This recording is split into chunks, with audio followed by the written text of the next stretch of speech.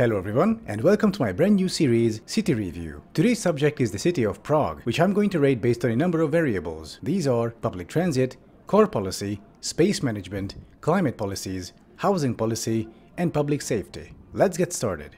Just like most European cities, Prague has a dense, extensive public transit network that goes pretty much everywhere. Train lines cover most of the suburbs, providing convenient access to the city center. Most of them operate Škoda double-decker City Elephant multiple units, but you can also find more exotic, smaller diesel multiple units. Our trip takes us to Prague main station, right in the center. Yeah, this thing could use some cleaning. The station is impressive, though not that big or busy by European standards, serving only about 70,000 passengers per day. Going down the escalator, we find ourselves in the main underpass. Look, no ceiling. The new station lobby, built around the 70s, looks like a retro space station. For the historical lobby, we have to go up the escalator. The old station building is absolutely beautiful. Oh look, there's the underpass.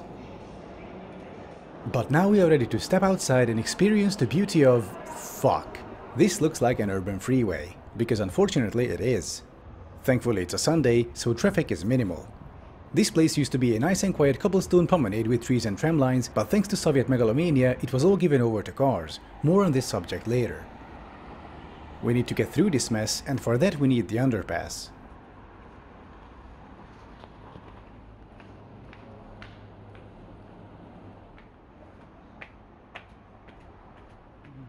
I'd love to marvel at the station building, but the highway sign is in the way.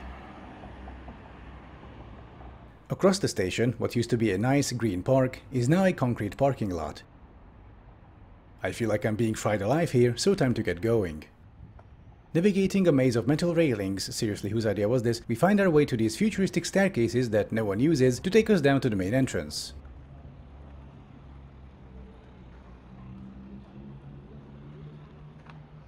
In here it's even hotter than in the parking lot, and it smells like urine and feces, the human variety.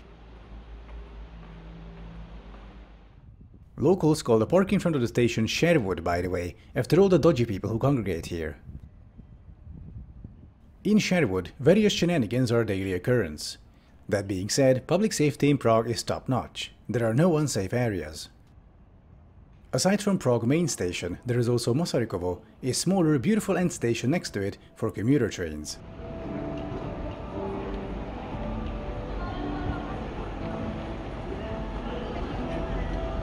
The tram stops right in front of it, allowing for a smooth transition.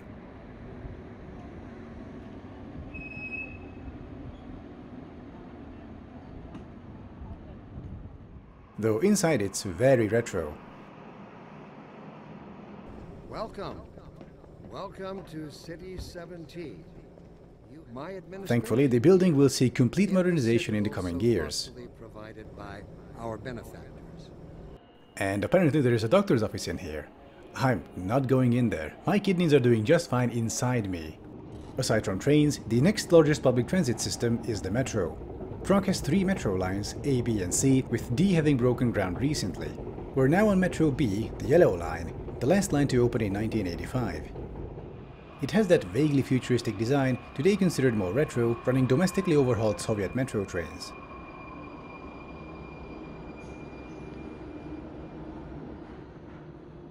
Metro A is my favorite though, with its neat station design that even games like Deus Ex Mankind Divided chose to include.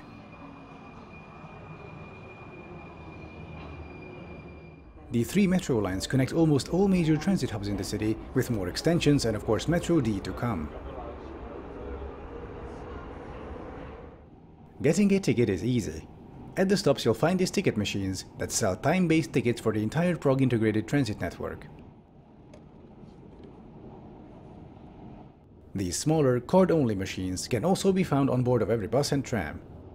The ticketing system is neat. Tickets and passes are very cheap. A monthly pass costs €22, which is now about $22. Tickets and passes are valid for the entire city and much of its suburbs, depending on the type of pass you buy.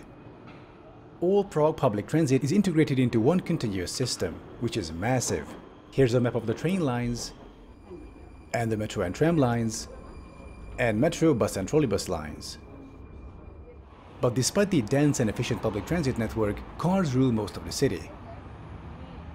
Here, this pedestrian crossing, when you try to get across, you have a grand total of 7 seconds to make it happen.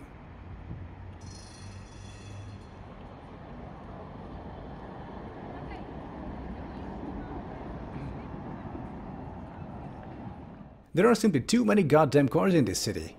They are everywhere. Let's stop at the beautiful Powder Tower, a 15th century architectural landmark behind the traffic signs with cars going through underneath it.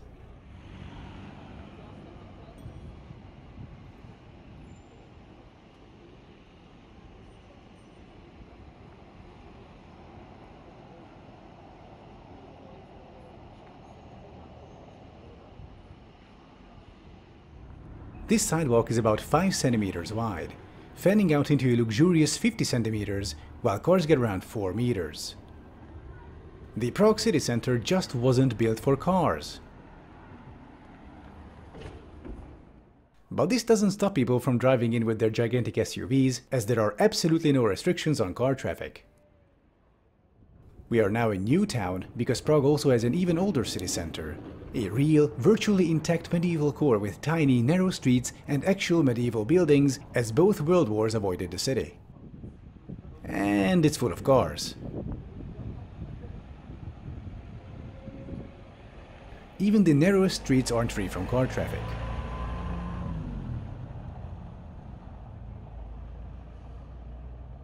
I cannot understate how annoying this is. To walk down these beautiful medieval streets only to encounter more metal boxes. A beautiful medieval cathedral, you say? Let's squeeze a car in there. A UNESCO-protected, fully intact Baroque town square? Looks like a great place for a parking lot. The only truly car-free areas are the parts where cars physically wouldn't fit, the Prague Castle district. But for that, you have to climb a lot. A lot. And some more.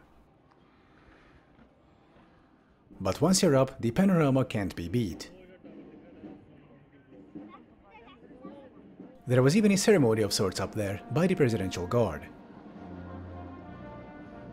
who solemnly transport the brand new liver for the Czech president's weekly transplant.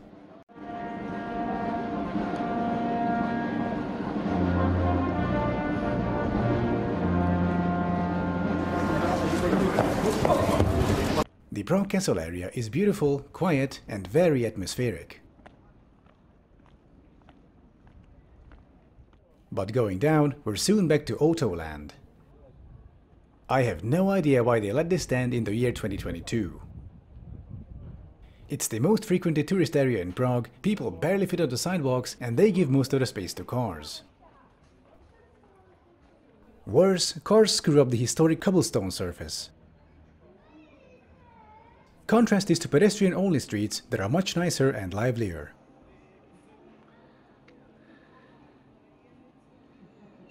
Otherwise, enjoy your 40 centimeters of sidewalk, cause you ain't getting more. Prague desperately needs some sort of restriction on private motor traffic. This cannot go on any longer. Despite all this, the city remains very walkable, courtesy of the old medieval and 19th century grid. Bike infrastructure is in its infancy though. Throughout me filming all this, I don't recall seeing a single cyclist. Granted, public transit takes you everywhere, but that's no excuse. The problem once again is cars. They take up so much space that often there is barely any left for pedestrians, let alone protected cycling paths.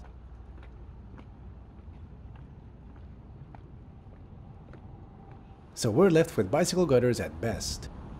In terms of climate policy, i.e. heat resistance, results are mixed. There are lots of pleasant, shady areas, but all the urban freeways, paved surfaces, and concrete monoliths act as heat radiators, turning surrounding areas inhospitable for humans. The city does have a strategy to improve the local climate, but nothing will change as long as cars rule the streets. The current mayor, Adam Scheinherr, is pro-pedestrian though. Under his rule, many areas were modified in favor of humans, like this pedestrian crossing at Motranska. Previously, there was only an underpass, which also served as a public toilet. You can imagine. Seeing this measure put in place, the local conservative district mayor filed a lawsuit to potentially get the crossing removed. Yep.